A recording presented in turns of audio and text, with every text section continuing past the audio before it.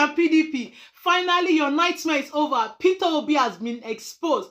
Hey, guys, come here, please. Just watch this video to the end.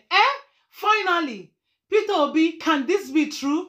APC, PDP, I beg, you will start popping champagne because una enemy now, Inyash don't open. People can sleep. Party has been giving people sleepless night. Guys, watch the video to the end. Drop your comment. What do you think? Hey, can this be true?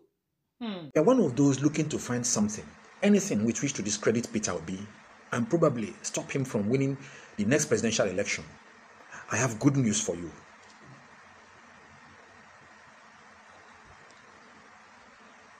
Peter Obi is not a Nigerian.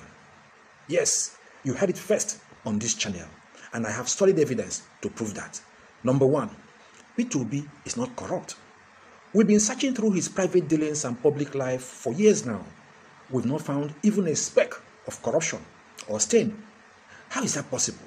Especially for someone who has served as a state governor in Nigeria. Everyone knows that Nigerians are supposed to be corrupt. So, if Peter Obi is not corrupt, then he's certainly not a Nigerian. Simple. Number two, Peter Obi is humble, simple, and soft-spoken. He even carries his own bag wherever he goes. Have you ever seen a humble Nigerian? Or a humble Nigerian big man? Nah, that is not possible. Especially an Igbo man from Anambra State? Impossible. I swear, this man is neither Igbo nor Nigerian. Number three, Peter Obi left billions of naira and millions of dollars of state money in the treasury when leaving office. He did not take it all away as usual. Who does that? No full-blooded Nigerian behaves like that. It's simply not in our DNA. Number four, Peter Obi forfeited his gratuity and pensions as governor to support state finances. I said it. Have you ever seen a Nigerian who refused free money or entitlements? Nobody has done that in the entire history of Nigeria. Not even Europeans and Americans or Asians show such levels of self-sacrifice. So, how can a Nigerian?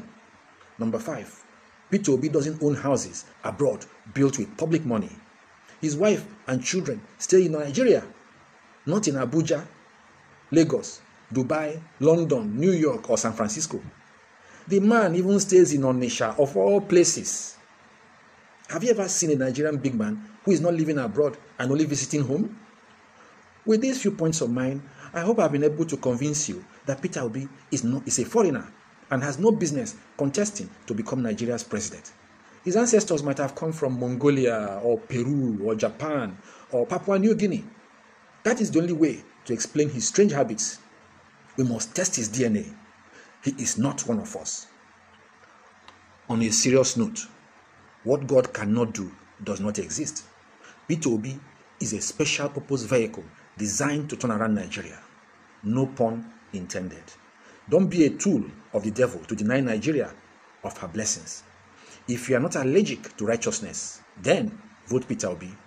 A new Nigeria is possible. Fine. Shebi na wetin you want here with that. Abi, I beg you, go and subscribe to my YouTube channel. Follow me on my Facebook page, Jare, and turn on the notification bell. Do the needful. Thank you.